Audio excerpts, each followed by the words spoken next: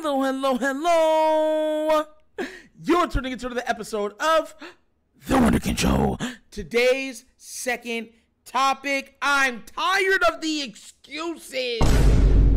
Look, I find, and I truly do find, the Joe Burrow excuse train to be absolutely hilarious. And I do mean hilarious. The reason why I find it to be hilarious is not so much because even if Joe Burrow was hurt, which I believe he's good enough to play, he's just playing like hot garbage right now, is that when you were comparing Joe Burrow and someone like a Lamar Jackson, right, or any of the other guys, because this is funny to me, a lot of these guys specifically said he's a pocket passer. He doesn't need his legs to be successful. Lamar is dependent on his legs. If anything happens to his legs, he's no longer the player that we thought he was. This man has a calf injury. We've seen him running up the side of a mountain, or side of a hill, not a mountain, but the side of a hill. We've seen him jogging and everything else. And they're making every single excuse for the man, saying that he can't even walk on the field because he can't stand in the pocket and make the throws. But that's what y'all, peddled. That's what you paraded. That's what you guys bet everything on, that, he is a pocket passer, the closest thing to Tom Brady we've seen since Tom Brady. It's not like he has a torn Achilles or a ripped ACL, MCL. Nothing like that. Nothing like that. No ligament damage, nothing. He drops back, sack, or he can't get the ball away. So his leg is affecting his arm. It's affecting his accuracy. Isn't it funny how things change? Now look, I already told everybody, I don't wish injury on no player. None. But it is kind of funny to watch the differences on how they're graded. Because think about it. It has to be funny to y'all, right? The excuses that are being made. I'm going to play y'all a clip from First Take. Dan Orlowski saying that the calf thing is so real. And I'm going to break it down, then we're going to talk about it, okay? So without further ado, let's play this and keep it going. Don't panic. Get to the bye week. That's the reality. They got Arizona and Seattle left. Here's the calf injury is a very real thing because they have no way of playing anything but catch the ball in the shotgun, get it out of your hands football, because Joe's calf hinders everything they can do. And Shannon, your point of the offensive line is fair, but they can't do anything to help and or protect the offensive line. That's the problem. I don't believe this offensive line is as bad as it's played because they're not able to do anything to help them. They got to find a way in the next 2 weeks to win the football games. I don't care what it takes. We called their game Monday Night Football 2 weeks ago, and they found a way. If they do that and get to the bye week, then they could put Joe a little bit more under center. Then they could run some play action. Because here's the most jarring thing. They have 4 explosive passes. 4. In 4 games. It's not because they can't throw. It's because they can't use play action from under center because of the calf. Yeah. Don't panic yet. Listen. The way that they're making this calf thing says that he can't walk. I've seen video of this man jogging. You're telling me he can't hold the ball out, pull it in, and then throw? Listen, it's nasty at this point. It really is. It really is. Joe Burrow's game is predicated on the quick passing game anyways. That's what it's predicated on. When it's almost like you start throwing quick, and when they bite on that, you hit them with double moves and you start throwing deep. That's their whole offense. It's been like that. They acting like we don't know nothing. I always ask for transparency. You notice how we never get transparency no matter what we do? We never get any transparency. Why is that? Why? All I ask is for our team to be gauged the same way as the other teams are gauged, but they can't do it. Seriously, tell me, listen, if you're watching this right now, tell me right now, one person that's holding Joe Burrow truly accountable for his horrific play. Baker was hurt. Y'all remember? The year after he took the Cleveland Browns into the playoffs and won a game.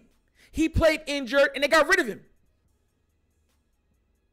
Lamar, they said he's injury prone. What they said about Lamar? Say he's injury prone, and he's only as good as his legs make him. That's it. He's not a pocket passer like Joe, though. You know what the problem with Joe Burrow is? And a lot of people don't seem to recognize this, and I've said this multiple times. Joe Burrow hasn't left college. This is the first season that Joe Burrow played. He didn't really get to get through it because he got injured, broke his leg.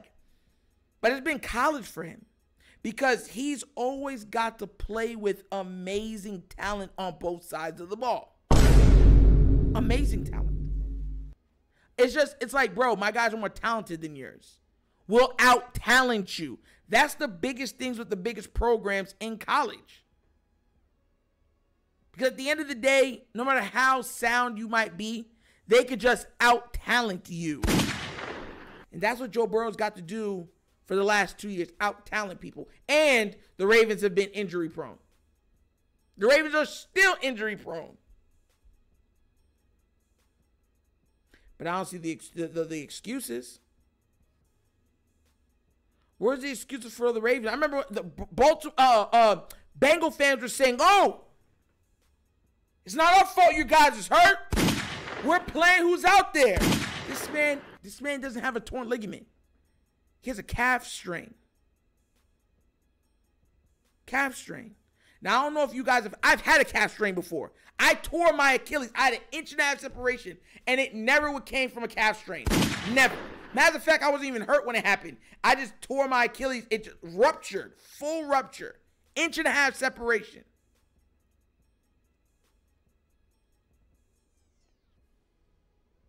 This man's calf hurts.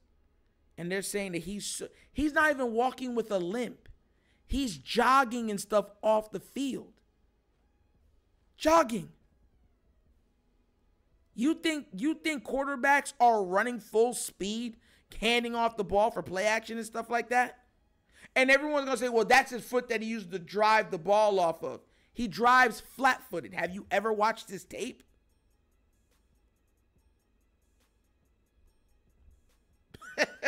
It's just funny to me. Like, they don't hold this man accountable for nothing. This is what I say when the truth has to hit you in your face. Now, look, the Bengals can come back and have an amazing season. They can come back and win the next 9-2 games and be in the playoffs. Let's be real. They could very well do that. They could very well do that. They're what, 1-3? That's 4 games right there, 13 more games to go. Let's say they go 11-2 in that span. Playoffs. So I'm not counting them. Listen, I said they weren't going to make the playoffs, but I'm not saying they're totally out of it yet. But if they lose another 2-3 games, oh yeah, they're cooked. They're cooked. But it's Joe Burrow's fault. Joe Burrow's fault. We've seen guys have to play through injuries, and they don't get none of this love that Joe Burrow right now is the lowest rated QB in the entire NFL. An NFL that has Zach Wilson. An NFL that has Desmond Ridder.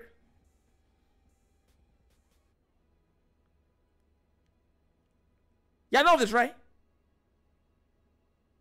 They're in the same NFL. And they don't get these the excuses. I wonder what the next excuse they're gonna make next is.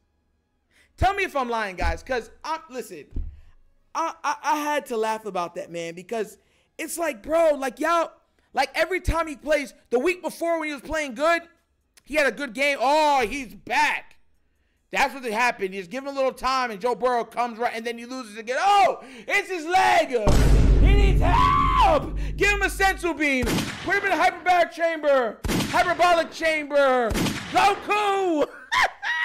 Dragon Balls. Make a wish for his health, please. It really is funny. That's how they're acting. But what do you guys think? Do you guys agree with the pass that Joe Burrow is getting throughout his horrific play? And do you guys think the hole that they're in, if the Bengals are going to make the playoffs? Let me know down in the comment section, please, because I kind of find it funny. I truly do. And that's an episode of The Wunderkind Show! Thank you for watching. And how we get down, we have fun and we laugh, and everything we talk about rooted in what? Facts and truth. Before we go any further, I want to say a big thank you to Adidas. Not Adidas the shoe. There's somebody that follows me on the channel, and he sent a donation of $100.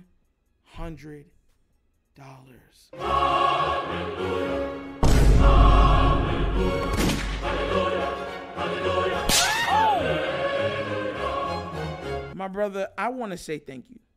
And look, for everyone that has donated, I really never want this to go without saying, I know how hard it is to earn $1 out there.